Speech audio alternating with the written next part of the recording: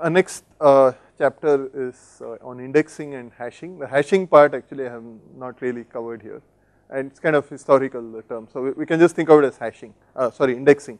Just forget about the hashing part.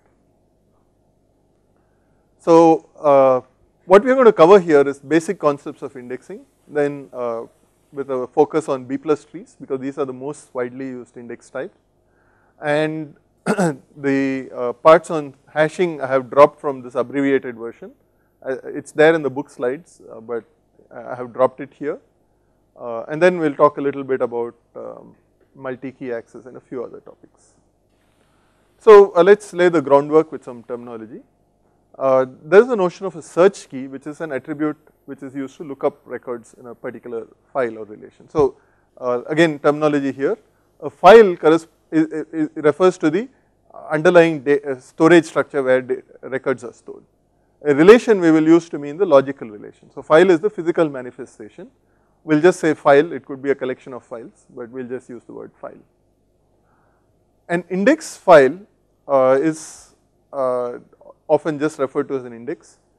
Basically has a collection of records called index entries, which help us map from a search key to a pointer. So a search key could be maybe name, maybe the student relation has ID as the primary key, but you can have an index on ID as well as another index on name. So if it were an index on ID, the search key would be the ID and the pointer would be a pointer to the record. Now what do we mean by pointer? Typically if records are in a heap organization, meaning they land up somewhere in the file and never move after that, the pointer here would consist of two parts. One is the identifier of the page where the record is, which could consist of a file ID, offset of the page within the file and so forth. And the second is a record identifier within that page. If you use the slotted page structure, the entry in the page header which points to that record is what is stored here. So all that together constitutes the record pointer or record ID. Now what is the use of a file like this? If a record might be quite large, but this is going to be much smaller. So indices are smaller, which lets you search through it efficiently. But in fact you are not going to search sequentially through an index. There are ways to jump to the required part of an index, which I think most people would be familiar with.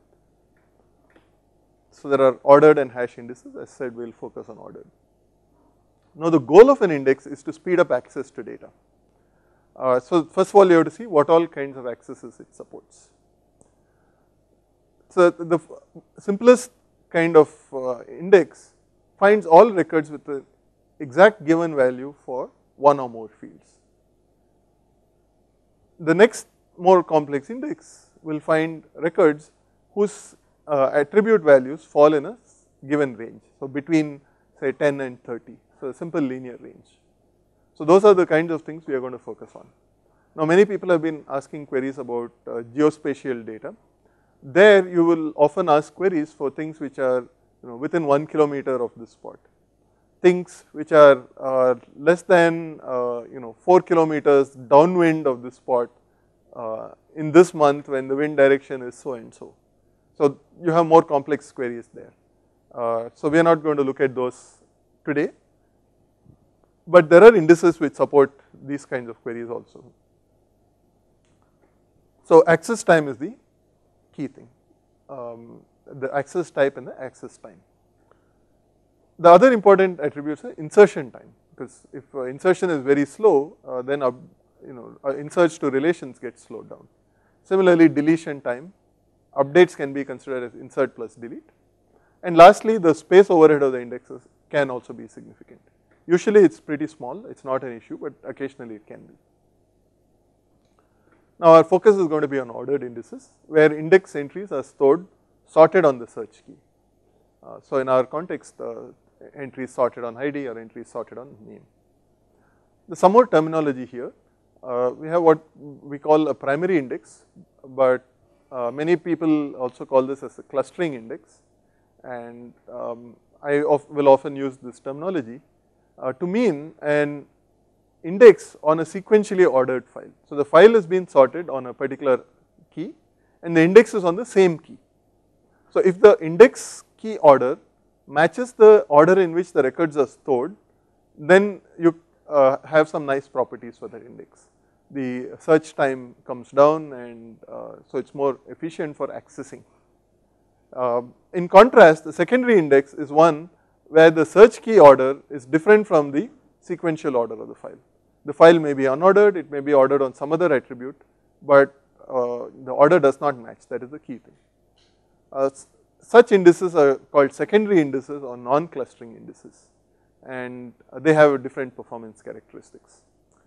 Now many people think that primary index means the same thing as an index on a primary key. That's not how we define primary index, but there are people out there who call an index on a primary key as the primary index. To avoid confusion, we tend to use clustering index and secondary index. An index sequential file is basically an ordered file which has an associated clustered or primary index. Now let's start with another concept, dense versus sparse indices. A dense index is one where an index record appears for every search key value. Note that it doesn't say for every record, it's for every search key value. Here the search key is the ID, so there is one entry per ID. But if you have something else, let's say name, it's possible that two people have the same name, and then their a dense index may have only one entry for that name, may not be separate entries for the two records. In contrast, so this is another dense index on the attribute department name, where there is only one entry with all the records with the same department name stored together. So it's clustered on department name, and then you have a sparse index, a dense index with one entry per key value. In contrast, a sparse index does not have entries for every possible key value. It may have an entry only for certain key values. So this is the same data sorted on ID now. And what we have done is, instead of having an entry per ID, we have only 3 entries here. The first one points to the very first, the second one points somewhere into the middle of the file, the third one points later into that file. Now as long as the file is stored sorted on this, you can create a sparse index like this. How do you use a sparse index? Supposing I am searching for 15151. Is it greater than or equal to this? Yes, it is. Compare it with the next one. Is it greater than or equal to 32343? No. Therefore, I will follow the first pointer and then search sequentially till I find it. But if I now search for, let's say, 83821, I compare it with this, it's greater, compare it with this, it's greater, compare it with this, it is greater, but this is the last entry. So I will follow that pointer and then search sequentially to find this. So what have I achieved with the sparse index? I have avoided looking at every possible search key. I have looked at only a few search keys and found the record that I want pretty efficiently. This is the key idea for indexing, that you need to have some kind of sparse index. Now sparse index has less space and less maintenance overhead, but it requires data to be sorted, as I said. Now how many entries do you create in the sparse index? So coming back to the previous slide, I arbitrarily chose about 4 or 5 records, 1 in 4 or 5 records is indexed.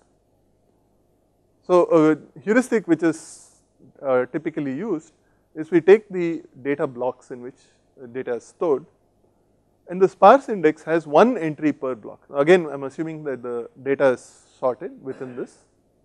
So it has 1 entry for the first block, 1 entry for the second block. What is a block? A block is the unit of fetching or storing data from disk. So when I read data from disk, a whole block is read.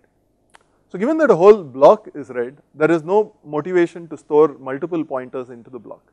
Anyway, the whole block is read, and then I can search sequentially in memory. It's much faster than disk access. So I don't need multiple entries per block. On the other hand, if I don't have an entry for a block, if my data is in the second block with no pointer, I have to go to the first block, then fetch the second block, then the third, and so forth. So a good trade-off is one entry per block. Now index like this with just 2 levels is usually not sufficient because this index itself can become very big. So what we end up with is a multi-level index. Let's show it pictorially. This is the data which is already sorted on the search key. Then you have a sparse index on these blocks, and the sparse index itself is broken into blocks. So think of this as a single logical array with pointers to each block in the file, at each block here in this sorted list.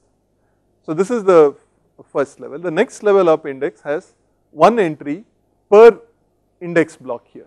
So this is the inner and outer index.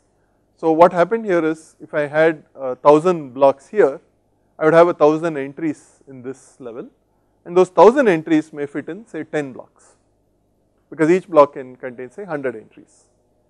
Now these 10 blocks, the next level index, I need only one block because I can store 100 entries per block, so this is just one block. So the upper levels of the index shrink very fast. They shrink by a factor of say 100 each step if I have 100 entries per block. So again we talked of primary index, we said that the data is sorted, then we can build a multi-level sparse index. But what if the data is not sorted? Then the trick is the following. First, the index records point to something here, we will call it a bucket. I am not telling you how it is implemented. Usually this is at the leaf level of tree where you have pointers to the actual records. But these things are sorted on this search key. It is a secondary index, meaning the actual data is not sorted here. So this is on salary. So these things are, the index is sorted on salary.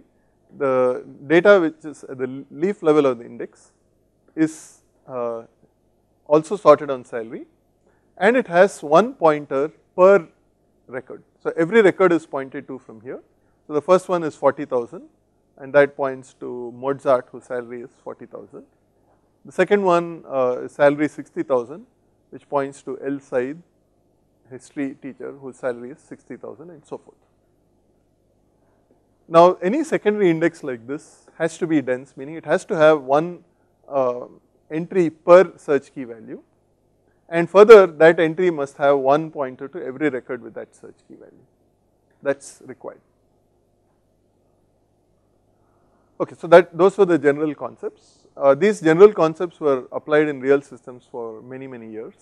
For example, this multi-level index was done in a way that matched the physical layout. So in olden days you would have blocks which were within tracks and so forth. So there would be maybe one block over here per let us say all the blocks in a particular cylinder. Okay, so one track might have, let us say 100 blocks, or maybe some number of blocks, maybe it was less in that era. And then if you take all the blocks in a particular cylinder together, that would have enough blocks here that it made sense to create one index block for that. Now if you go across different tracks, there would be different index blocks here, and so there would be one more level across the different cylinders. So this was tied to the physical implementation initially, but later people realized that there is no need to link it to the physical organization, and that led to the concept. So that was one idea. The second idea is that as data gets updated, it gets out of order. How do you maintain this ordering of the search keys?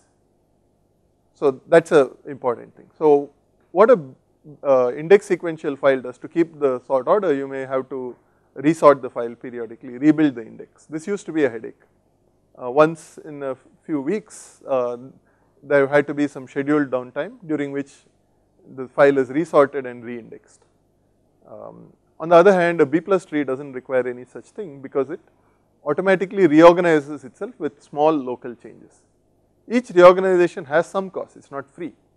On the other hand, you don't have to have downtime when the system is inaccessible, because all these changes happen in small increments as the normal processing is happening. There is a minor disadvantage. There is extra insertion and deletion overhead. The time for insertion deletion goes up. There is a space overhead. There is wasted space to some extent. But people found out soon enough that the advantages well outweigh the disadvantages. So they are ubiquitous. Everybody uses them today. So here is a small example of a B plus tree.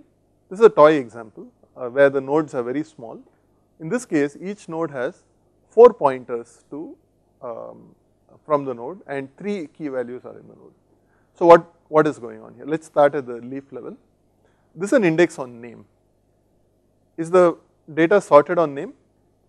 If you look at the data, you will observe that it's sorted on ID. IDs are sorted, names are not. So what does this mean? What kind of an index is this? It's a secondary index.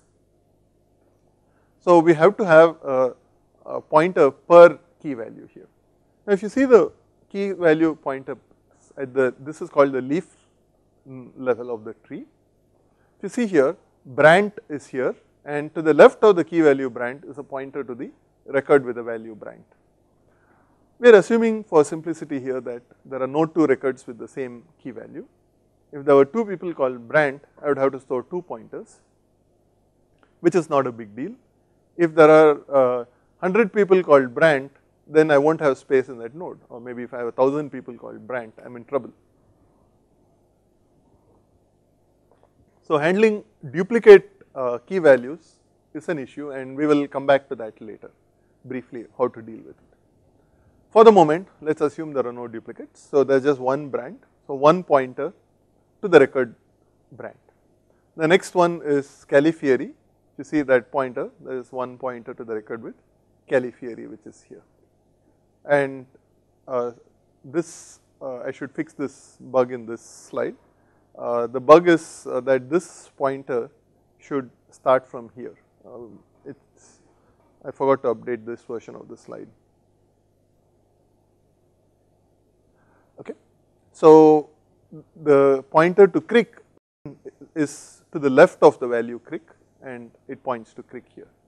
Now by the way, all of this is pictorial. If you think of the underlying actual implementation, this is simply an array of bytes, and if a pointer is 8 bytes, which is typical, then there's 8 bytes of pointer here, followed by a string which is the key. If it's fixed length, I know the length. If it's variable length, I have to store the length and the key value, and at the end of the key value there is another 8 bytes of pointer and so forth. So this is the physically what happens inside the leaf node, but logically we are showing it like this. Now the last thing you will notice here is a pointer to the next node, which is not very important because you can always go to the parent and find the pointer to the next node. So here you will see that this node was pointed to from here. The next node's pointer is the next pointer in the parent page and so forth. Now let's look at this next layer. There is a value Einstein.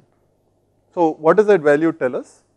It tells us that if you go to the pointer to the left of Einstein, the values which are there are less than Einstein.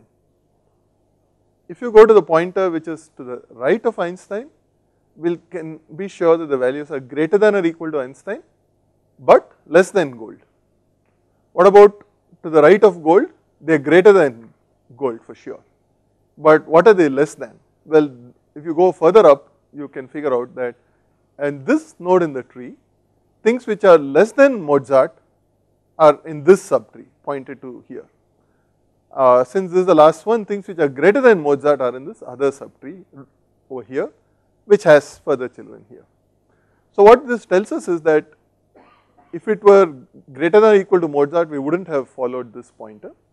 Therefore, this thing has things which are greater than or equal to gold, but less than Mozart.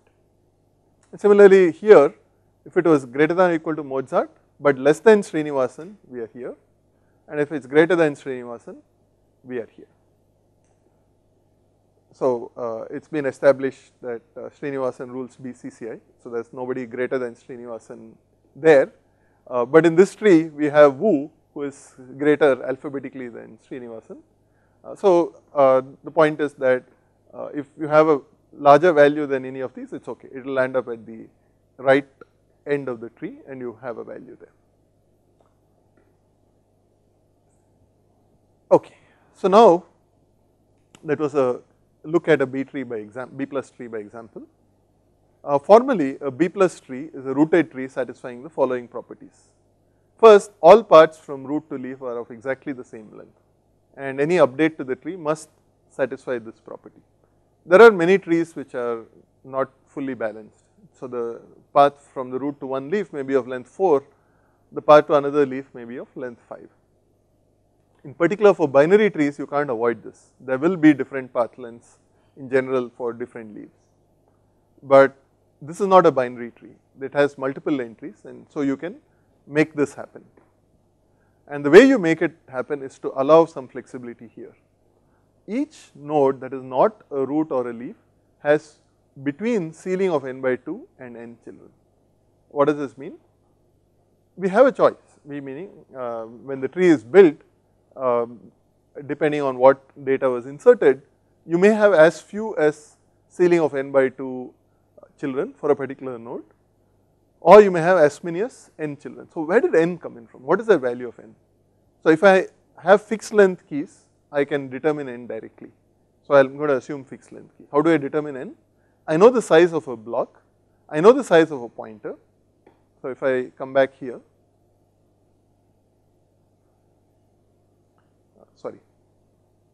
here, how did I choose that this thing has 4 pointers and 3 key values? That depended on the size of the block. So this was a very tiny block, and I decided that at most, assuming the names are fixed length, I mean, you can imagine that gold has spaces padding it. So all names are of fixed length, which is the longest name here. Who is the longest? I guess Srinivasan, of length 10 or so. So you would have 8 bytes of pointer, 10 bytes of name, 8 bytes of pointer, 10 bytes of name. So overall you had 30 bytes of name and 32 bytes of pointer. So let's say this node was 64 bytes. So I could pack in 62 bytes of information. I can't pack in any more. So that's how I came up with the number n. In this case, n is 4, the number of pointers that I can have. So the B plus tree will have anywhere between ceiling of n by 2 and n children. Similarly, a leaf does not have children, but it has values. So if you come back here, a leaf in this case had 3 values. How about this leaf? It had 2 values. Similarly here, can a leaf have just one value? Sorry, I went the wrong way here. Can a leaf have just one value? No. It must have between ceiling of n minus 1 by 2 and n minus 1. Why n minus 1? The thing is here, a node has n minus 1 values, and in a leaf I must have a value per pointer. So I can only have n minus 1 pointers to records because there are only n minus 1 values. The last pointer is used to point to the next page in the sequence. Now there are 2 special cases. If the root is a leaf, meaning the tree has so few records that there is just one node which is both the root and the leaf, then it may have as many records as have been inserted. If the relation is empty, the index may be empty. But as long as the root is not a leaf, it must have at least 2 children. Okay. So if the root is a leaf, then it can have anything between 0 and n minus 1 values. So that's the special case when the tree is so empty, the relation may be empty, so then these constraints cannot be met. So these are 2 special cases. Now the structure of a node, I have already showed you pictorially. This is showing the same thing more abstractly. The PIs are pointers and the KIs are key values. So KI are search key values, PIs are pointers. What do they point to? If this is an internal node, they point to a child node. If this were a leaf node, the pointers are record pointers. So I am assuming that the structure is the same for both. The next thing to note is that the search keys in a node are ordered. I assumed that earlier on in the example. So if you see here, Brandt, Calipari and Crick, if you can read it, the font is very small. It's okay if you can't read it. these are sorted. Similarly, these are sorted. Furthermore, if you see across nodes, you will see that everything in this leaf sequence order is sorted. Similarly, if you go one level up in a tree, everything across these things is sorted. We have Einstein, Gold and Srinivasan. And the top in this case has just one, but if there were multiple key values, it would be sorted. Okay, so the leaf nodes we have already seen that they store pointers. So as I said, if Li and Lj are leaf nodes and I is less than j, that is in the sequence Li is to the left of Lj, then the search key values in Li are less than or equal to the search key values in Lj, that we saw pictorially. So as I said, B plus tree is a generalization of the multi-level sparse index. So the non-leaf nodes form a multi-level sparse index on the leaf nodes. So that's the basic idea of a B plus tree. The difference from is how do you maintain it when there are inserts and deletes. Given that it's a multi-level index, and this is something which we saw, all the search keys in the subtree to which P1 points are less than K1. So if I am at any node of the tree, whether it's a root or any internal node, if I look at the value K1, the values which are in the subtree which is below P1 are definitely less than K1. The values in the subtree pointed to by P2 are greater than or equal to K1 but less than K2 and so forth till the last one where you can say the values are definitely greater than or equal to Kn minus 1. What are they less than? Well, that depends on the parent. So here is another example of a B plus tree. Earlier I had up to 4 children and minimum would be 2 children. Now I have 6 children, up to 6 children with a minimum of 3 children at the leaf node, at the internal node, and the leaf node would have between 3 and 5 values because ceiling of n minus 1 by 2 is 3 and n minus 1 is 5, n is 6 because there are 6 pointers here. So any non-leaf node other than the root must have between 3 and 6 children and root must have at least 2. Okay, so the point is you can have B plus trees with wider nodes and as you just saw the tree becomes shorter. So here our trees are really toy trees with 15 records or so. But in real life you have trees on relations with millions of records. So there are multiple levels of that tree. Also the tree, the n there, the number of children for the internal node, n is usually much larger than the 4 or 6 or so that we have used in an example. It's usually of the order of 100 or 200 or some such number. So what this means is the leaf, each leaf has a pointer to 100 records, let's say, on average or minimum of 100 depending on what is n.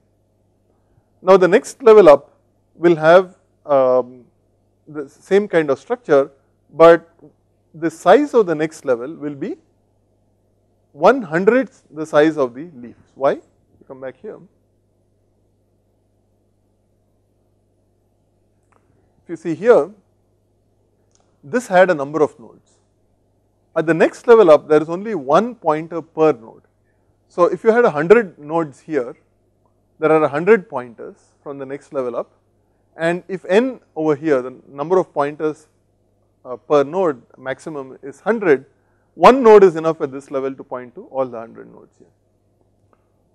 If instead of 100 we have 300 nodes here, then there would have to be at least 3 children here. Sometimes it's more because the minimum number of pointers, let's say, is 200. Let's say the maximum is 100 and the minimum is 50.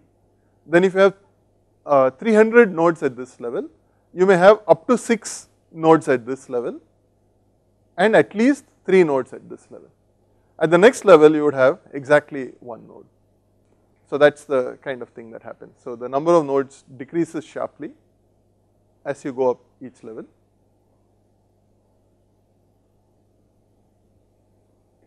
So if you look here, this quantifies it in terms of n. So the root has at least 2 children. The level below that has at least 2 times ceiling of n by 2 values and a corresponding number of children, a little bit more than that. The next one has at least 2 times ceiling n by 2 times ceiling n by 2 values and so forth. Each level grows by a factor of n by 2. So the number of levels you will have at most are log to the base of n by 2 of k, where there are k search key values in the file. N by 2, as I said, is pretty big. If n is 200, n by 2 is 100, log to the base 100 of a million is just 3. So million records will have a B plus tree with only 3 levels. If I have 100 million records, it would be 4 levels and so forth. So even with a lot of values, B plus trees are really short structures, and that's important to avoid to minimize the I/O. Okay, so now let's look at the operations on a B plus tree. What are the operations? Insert, delete, update, and so forth. So let's and before that, queries. That's the very first one. So how do you do a query? You start at the root and say while the current node is initially root, while it's not root, let I be the least value which is less than or equal to the key value. If no such value exists, set the child to the last pointer, otherwise it would be one of them. So for example, if you are searching for crick, which is here, if you look in this node, again if you can't read the text, it's okay. We are looking for crick, we want the least value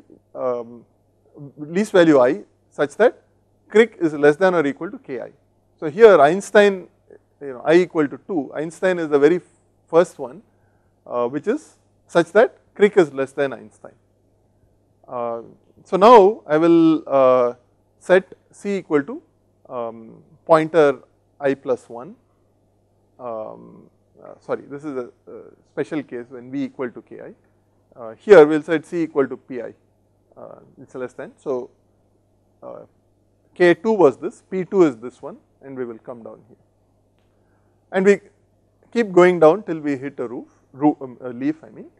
Once we have hit a leaf, we check if the key value is present in the leaf. So v is the key value. If there is an ith entry in the leaf which is equal, we have found the record we want. Otherwise we return failure, the record does not exist. So as I said, the typical fan out is 100 or 200 or some such. So the tree height is 3 or 4. If you had a binary tree on the other hand with a million keys, you would have a height of 20. Now why does this difference between 4 and 20 matter? It's a factor of 5, but if it's all in memory, who cares? But it's not. The point is these nodes are on disk. Every time you want to retrieve a node from disk, if it is not already in the buffer, I have to pay a big price. How big is this price? It's something like 10 milliseconds. So if I had 20 accesses, each taking 10 milliseconds, I have just taken 200 milliseconds, which is 1/5 of a second. So my disk can only support 5 accesses per second, which is quite bad. On the other hand, if I use a B plus tree and it had a height of 4, what have I done? Now each one takes 10 milliseconds. So in 40 milliseconds I have accessed what I want. So in 1 second I can have 25 accesses. So the difference between 5 and 25 is quite significant. My throughput can be 5 times as much as with a binary tree.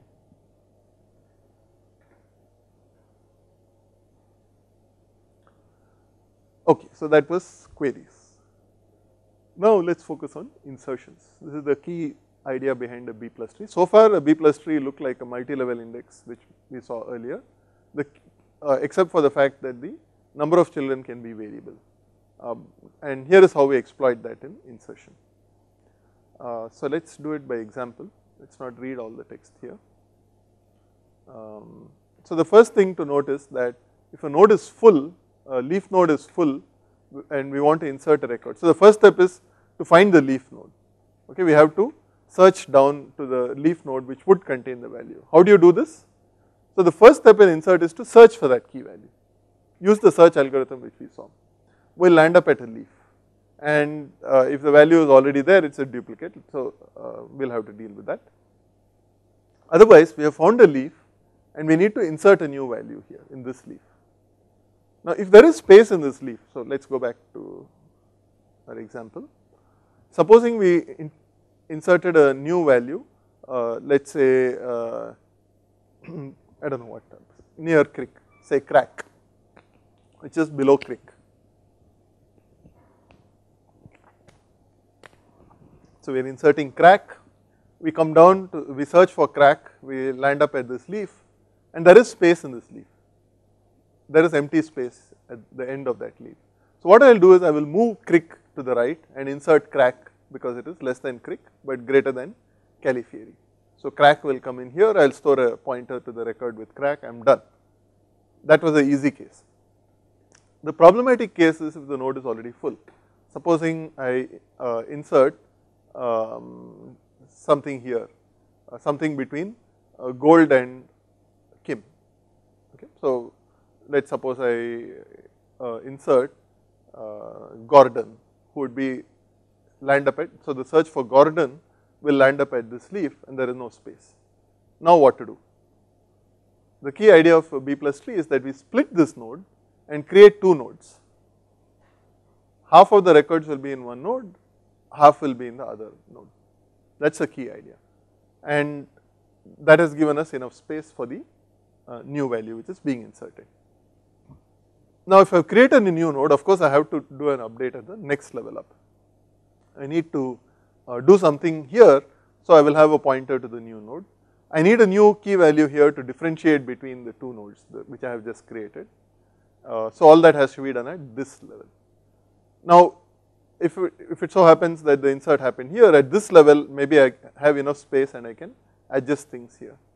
But if I change, if I need to add a new entry to this node, there is no space, so then I have to do the same thing here. I have to split this node which can propagate up.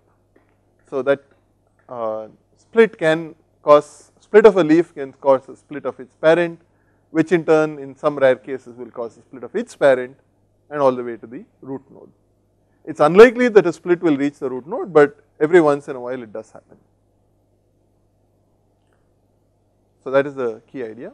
So in our example, we had Adams, Califieri and Crick, we added Brandt. So Adams and Brandt landed up in one node, Califieri, Crick landed in the second node. Now we have to update the parent node. So here is the initial state with, again if you can't read the text it's okay. Sorry, we had Brandt, we added Adams, I mixed the two up. So we had Brandt, Califieri and Crick and I added Adam. So what happened? This node split, Adams and Brandt landed up in the first node, Califieri and Crick landed up in the second node. Now I need to add an entry to the parent here to differentiate between this. If I am searching for a record, should I be in here or here? What is the value that helps differentiate between these two nodes? And that is the minimum value in the second node, Califieri. So what happened here? This one pointer to this node is replaced by two pointers, one to this node and one to the second node, and the value in between is the least value here, which is Califieri. The other keys and pointers here are shifted to the right. You will see that gold has moved to the rightmost value and the pointer to the right of gold has now moved there. It is the same node, but the pointer has moved here. Similarly, the pointer to the right of Einstein has moved there, Einstein itself has moved, everything got shifted. This is the key idea. If there is space, you insert there. If this is out of space, then again you have to split. We will see an example. So here is this example. This is the previous tree and into this we insert a new record, Lamport. Again, if you can't see the font, it's okay. The key step is to find out where Lamport goes. Is Lamport less than Mozart? Yes, come down here. If you look here, Califieri, Einstein, gold. Is Lamport less than gold? No, it's greater than gold. So I will follow this pointer and this leaf has the following values: gold, Katz and Kim, and I am inserting Lamport into this. So what is the result? I have to split it into two nodes with the lower two values in one node and upper two values in this case in the other, half here and half there. So Gold and Katz landed up here and Kim and Lamport landed up in this node. So what I have done is two nodes have been created. I need a new pointer to this node, but is there space here? There isn't. This node already has 4 pointers down and I am trying to add a 5th pointer. So what to do? I am going to split this node. The key question is how do I split this node? So first think of it this way. I will first slightly expand this node, giving it extra space. So what do I store here? I split this one into Gold Katz and Kim Lamport. So what I will do here is add a key value Kim and a new pointer to the new record here. So these 2 pointers are both added here. I mean one is already here, this pointer. The new pointer is added here with the value Kim, which is the least value here in between them, because that is step 1. But this node is too big, it won't fit in an actual node. So now I am going to split it in half, with half the entries going to one part and half going to the other. In this case there are 5 children, right? There were 4 and now a new one, 5th child is added. So I have to split it 2, 3 or 3, 2. Here I have done 3, 2. So the first 3 pointers come here, the last 2 pointers go there. Now if you look at this node, it had 5 pointers and 4 values. When I split it though, I have 5 pointers, but how many values do I have here? I have only 3 values. What happened to the 4th value? The 4th value, so when I split, these 3 pointers went to the left, this and the new pointer went to the right. The key is what was in between these 2 pointers, gold. That is added to the parent along with a pointer to the newly created node. So I split this internal node into this, and in the parent I added an extra pointer to the new node, that is here, this pointer, and the value between this old pointer and this new pointer is gold. So the split has now reached the root node. Now it is possible for the root node to be full, in which case what do? We break it into 2 and add a new root which has a pointer to the 2 nodes created by splitting the root node. Okay, so that is intuition, and the pseudocode gives details of how to do the splitting. In the interest of time, I won't go over the pseudocode in detail, but do read it from the slide.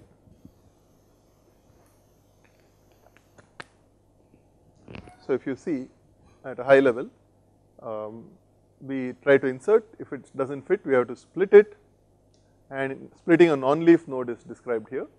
So the basic idea is copy it to an in-memory area with space for extra pointers and keys, insert it into that, and then break it into 2 parts. From P1 to Pn by 2 will go to one side, ceiling n by 2, and from P ceiling of n by 2 plus 1 up to Pn minus n plus 1 will go into the other side, and the key which splits P ceiling n by 2 and P ceiling n by 2 plus 1 is K ceiling n by 2. So the entry K ceiling n by 2 and n prime, that is a pointer to the new node created here, is inserted into the parent. So again the details are in the book. So that is an insert. The last major operation is deletion. So here what do? The first step is to find the record to be deleted. We remove the record from the main file, if I am deleting from the file, and then I delete it from the index. Similarly, when I am inserting, I first insert to the file and then I come and insert into the index. So now what I need to do for a deletion is remove the search key value and pointer from the leaf node. Okay. So there is some stuff here about buckets, we will ignore it for the moment. So it is easy enough to remove a value and a pointer from the leaf node. Let us take an example. Supposing I wanted to delete Brandt. So I will delete the record here and I will delete the Brandt and the pointer from this leaf node, and now the leaf node has 2 pointers and 2 values. Okay, there is so that's simple. It is still not underful. But what can happen is, if I then do one more deletion, the leaf may have too few pointers. This leaf should have minimum of 2 and a maximum of 3 pointers to actual records. After deleting Brandt, it is okay. Califieri, Crick still satisfy the minimum of 2. If I then delete Califieri also, Crick is the only thing left. There is just one pointer and that node is underfull. We have to do something about it. So what do we do if it is underfull? What do we mean by underfull? One of the properties of a B plus tree is it must be at least half full, whether it is a leaf or an internal node. If it is less than half full, we have a problem. We have to fix it somehow to restore the half full property. And the key idea here, earlier when we overflowed, we split. And the good thing is that if we were already full and then we added one more and split, we can guarantee that each is at least half full, that is obvious. Now if we are less than half full, what do we do? So the idea is that we will look at a sibling and try to borrow from that. We are underfull and we will try to borrow some entries from a sibling. Now what happens if the sibling is also half full? If it lends any entries, it will become underfull and then we have a problem.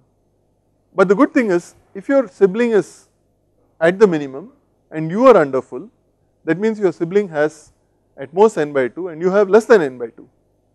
So you can actually merge all the data in you and your siblings together into a single node. So there are two parts, there is redistribution and then there is merging. If you can redistribute, redistribute. If you can't, you can merge and you will merge. So that is the intuition. So the previous slide talked of merging here. So if so the point here is if a node has too few entries and the entries in the node and a sibling fit into a single node, then merge them. How to merge them, we will skip the details, it is straightforward. But it is kind of the converse of splitting. You have to take a key value which is in the parent and move it down into the merged child. I will skip the details. The other case is when you can't merge, you have to take some entries from a sibling and transfer it into this node. Again, the leaf and the internal node cases are slightly different, but the basic idea is the same in either case. Now, deletion can also cascade upwards. How does this happen? I delete something, the node is underfull and I merge with another node. Now I have to delete an entry in the parent. The parent is underfull, I try to redistribute, I can't because the siblings are also at minimum, so I have to merge with a sibling. So now a deletion propagates to the parent of the internal node and this can go all the way up to the root. In the root, what happens is a special case. I had a root with 2 children and after a deletion, one of those children became underfull, the other is at half full. So I can't redistribute, so at this point I am going to merge the 2 children of the leaf into a single child. At this point, the root has only one child, that is not allowed, a root must have at least 2. So what I do is I actually delete the old root and make the child of that root the new root. And the net result is the height of the tree decreases by 1, okay. So that is how the tree grows and shrinks in height. Splits cause it to grow in height, while mergers cause it to shrink, can cause it to shrink in height. So here is an example of deletion. This is before deleting Srinivasan.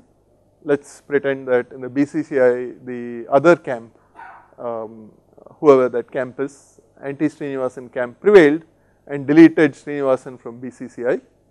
So we search down for Srinivasan, it is in this node, we delete the entry. Now this node is underfull because Wu is the only guy left behind there. So we can merge it with Mozart Singh. So what we will end up with is Mozart Singh Wu. So now what happened to the parent? The parent had 2 children and those 2 children merged. So this entry is gone from the parent, there is only one entry. The parent is underfull. What do? We have to borrow from the sibling. In this case, the sibling has enough pointers that it can lend a pointer. What is the pointer it lent? Gold. So the pointer to the gold node came over here. this last pointer is gone, the value of Srinivasan is gone. So I have two pointers, one to this merged record, that's a Mozart record, one which I borrowed from here which is to the gold record. What is the value that separates these two? I could search down and find it here which is Mozart, or a simpler way is I just look up here and the Mozart is the value that separates these two nodes in the parent. So I will just copy Mozart down from the parent and copy it down here. So I have two pointers with Mozart in between. But now something else has happened. Gold was here, it separated this pointer and this pointer. Now this pointer is gone from the leaf, from this internal node. What happens to the value gold? Well, gold is an important value because it distinguishes between this one and this one. So we have to actually move the value gold into the parent, replacing Mozart. So if you look down here, this Mozart has been replaced by gold, which moved up from here to here, while Mozart moved from there to there. So think of it as a slight rotation. The value in the top came to the right and the value here went up. So that's how we do redistribution. This is another example where from the previous one we deleted Sing and Wu. So if you go back to the previous one, Sing and Wu were the last two things here. If we delete both, what happens? We try to borrow from the next node. So we had Gold, Cats, Kim, Mozart. Gold, Cats were one node and Kim was borrowed into here and it became Kim, Mozart. When we do that, the key value above has to change and in this case it became Kim. Okay, so that is there are some more examples of deletion with, in this particular case, the root had only two children and after some deletion the children became underfull and got merged and now the root had only one child, so the child became the new root. So the new root is Califieri, Einstein, Gold and the tree has become shorter. From 3 levels it became 2 levels. I will skip the details and I will take a brief pause here to take questions. So let us go over to center and take live questions first. Hello. Nanded, MGM College, you are on. Okay. So suppose we are having a keyword search application, then can we use session management technique for the purpose of caching of the results of the search query? So you want session management to cache results of a search query. Certainly, you know, any system which supports keyword search like the web search engines, they do cache results as long as the results are not personalized. If they apply a personalization algorithm for me, where my results may be different from yours, caching may not be very useful. But if it is not personalized, then it is useful to cache it. So if somebody asks the same query again, there is no need to execute it. You just have the result and you return it. And this is very useful because if you see many people ask the same questions over and over again. So caching is extremely useful for any such search engine. But the connection to session I am not sure. So for keyword search at a search engine, this is not done in the context of a session. There are many different users connecting and it's caching across users. There is a different concept which is when you connect to the database in a session, you may cache values locally. So if you are using JDBC, you cache certain things. So if a query comes again, you do not go to the database, you serve it from the locally cached value. This is done often. Hibernate, for example, does caching of results from the database. There is a problem that the result may become out of date if the database is updated. That is a risk. So generally what happens is you do caching for stuff which does not change much. So if you say that it is unlikely to change in 5 minutes, I can cache it for 2 minutes and I may get slightly out of date data, maybe it is okay. So for example, if you are a railway reservation system, If I give a slightly out of date view of seat availability, it's okay. I might tell you that I have 2 seats, but when you come and book, there are no seats. It's okay. You are willing to accept that. Most of the time this won't happen because initially there would be hundreds of seats. When you came to book, maybe 100 came down to 90, but it didn't matter to you. But at the end, when the last few seats are there, it's noticeable, but that's life. So caching is used widely in such applications. Does that answer your question? I have a question related to RAID implementations. Okay. I want to know whether if the failure occurs, the RAID system automatically takes over, or does it need the human intervention? Okay, that's a good question. Eventually human intervention is needed, but immediately what the RAID system does is, one disk is gone, it detects that, and if a request comes for data, it has to serve it from the other disks. In RAID 1 it's very easy, it simply reads the data from the other disk. In RAID 5, it has to read data from several other disks, do an XORing in order to recover the data which was requested and then give that data back. So it does that, it keeps doing that until the RAID can be rebuilt. So how is the RAID rebuilt? So in the simplest form RAID implementations, the most common ones, the system will wait until you plug in a new disk, at which point it will ask you, shall I use this new disk and rebuild the RAID, and you say yes, it will go ahead and recover the data onto that new disk. Now a well designed system will let you do all this without shutting down the system. You can remove a disk and plug in a new one without shutting down the system, but other cheaper ones force you to shut down the system and change the disk and then boot it back up. At that point it will ask for repairing the RAID. Now higher end systems will actually keep a spare disk. So there are many disks in the system and it will keep a spare disk. So as soon as there is a disk failure, it starts rebuilding the failed disk on the spare one, which is initially lying idle, it was doing nothing, and it starts rebuilding it on the spare disk and recovers completely using the spare disk with no human even coming into the picture. A human must be told though, because one disk is dead. If one more disk dies, there may be no spare disk left. So a human is warned, but the human can take some time. If it's the middle of the night, doesn't matter, they can come the next day. In some cases with multiple spare disks, they can come in once a week and remove all the dead disks and plug in new disks. So many data centers follow this approach. They will periodically once a week they will go through all the machines, find all the dead disks, remove them and replace them. Okay, we have Techno India Rajasthan, please go ahead. Sir, I have question from previous sections. Okay.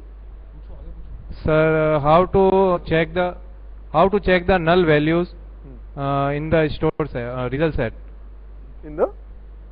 Sir, first I get the values in the prepared statement, and then I get the value in result set, okay. And now I have to check the values which is null in the result set. How to do it? How to do that? Okay. So the JDBC interface lets you call rs.wasNull.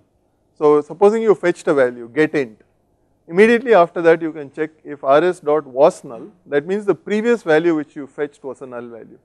Now rs.getInt will return an int. There is no null value in the integer domain. So the integer which you get back into Java is some value which the JDBC system gives you. Maybe it's 0, or maybe it's minus maxint or something. But in reality in the database it was null. So at that point if you say rs.wasNull, you can figure out that the value was actually null. That's how the JDBC allows you to access it. So immediately after fetching you have to check. So I have one more question. Suppose if I am having some data in table 1 of database 1 and I want to fire a query and the result set should get stored in table 2 of database 2. Okay.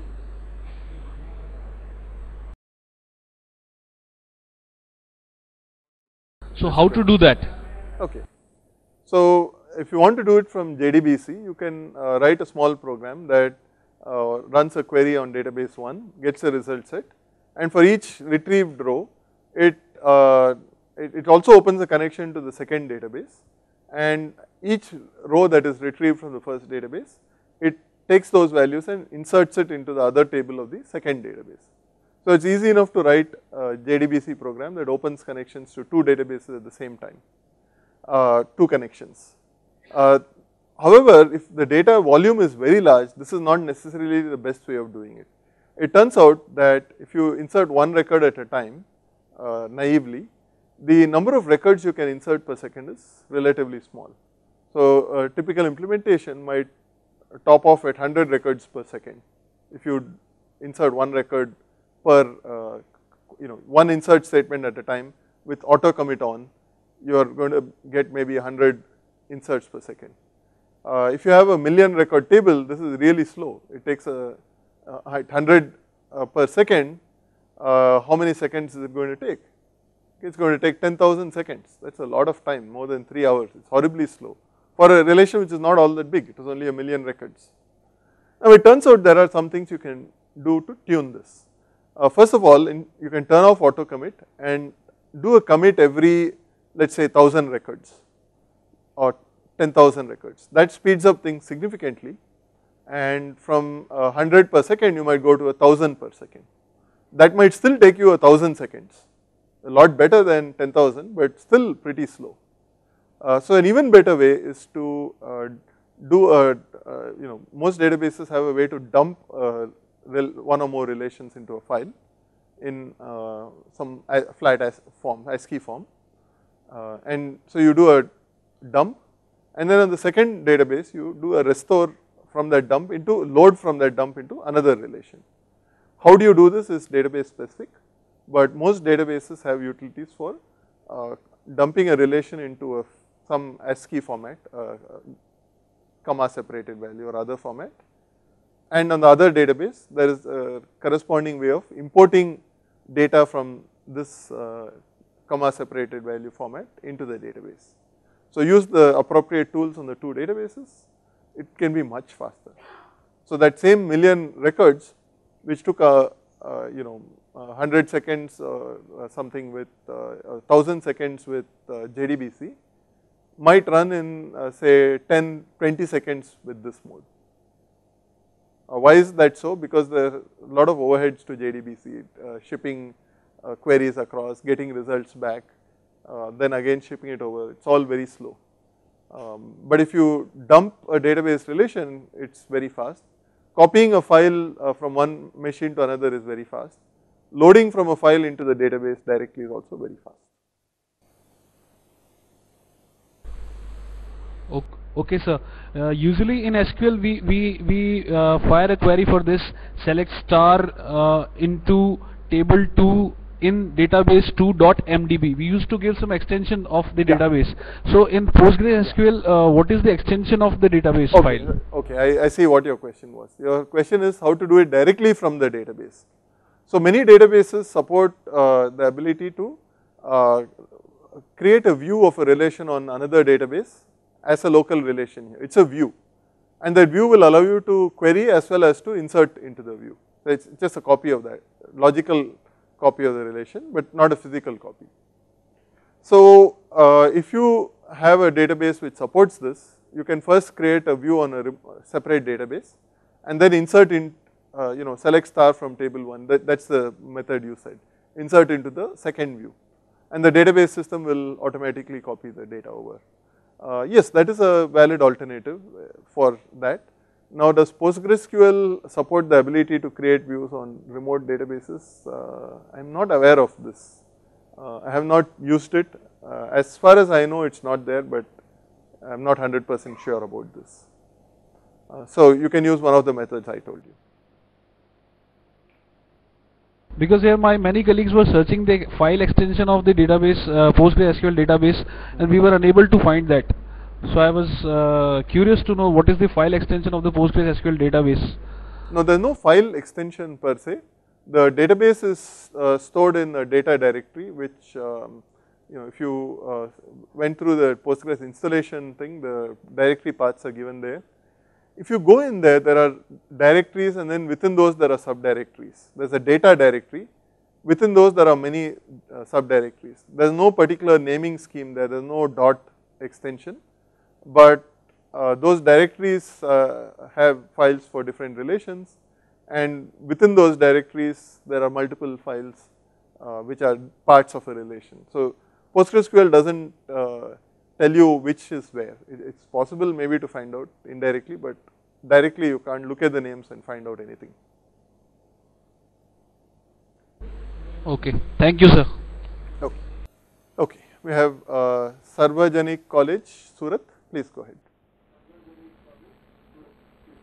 Sir, I am having two questions. My first question is, what is horsepower and what is the use of what is its use with in context with different RAID levels? Okay. And my second question is, can you throw some light on R-tree, real tree with respect to geospatial data? What is that and what it is used for, sir? Okay.